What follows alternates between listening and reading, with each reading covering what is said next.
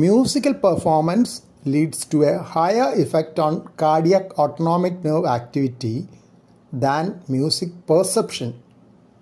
Greater levels of heart rate and low frequency components of heart rate variability were noted during performance rather than perception of music in a study from Japan conducted on 13 elite pianists.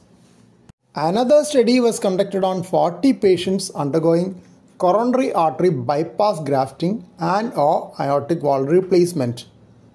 The methods used to assess relaxation on the post-operative day were plasma oxytocin levels, heart rate, mean arterial blood pressure, PaO2, SaO2, and subjective relaxation levels.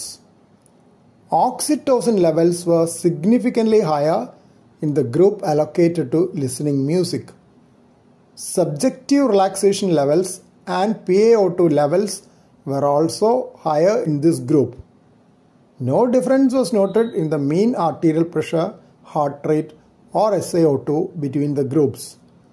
The author suggested that music should be included as part of the multimodal regime for post-cardiac surgery patients. The study was from Orebro University Hospital and School of Health, Sweden. The same author in another report mentioned that s-cortisol levels were lower in those post-cardiac surgery patients who listened to music, indicating lower stress levels. A systematic review published in the Cochrane database of systematic reviews evaluated the role of music for the reduction of stress and anxiety in patients with coronary artery disease. By an extensive search strategy, they identified 23 trials with a total of 1,461 participants which could be included for the analysis. 21 of the studies did not use a trained music therapist for intervention. Though there was a modest reduction in the anxiety of patients with coronary artery disease, the results were not consistent across the various studies.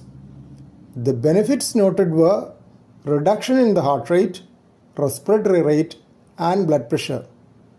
But the review failed to identify strong evidence for reduction of psychological distress. The authors concluded that most studies evaluated the effect of pre-recorded music, and hence the effects of music offered by a trained music therapist needs to be evaluated further.